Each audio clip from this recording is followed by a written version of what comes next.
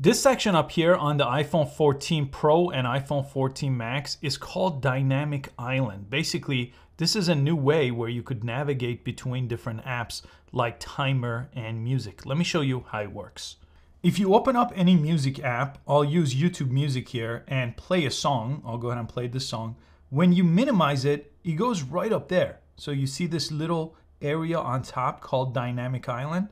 You could always click on it and it will bring the app back, or you could press and hold on it to get a view like this where you could go ahead and fast forward or pause a song.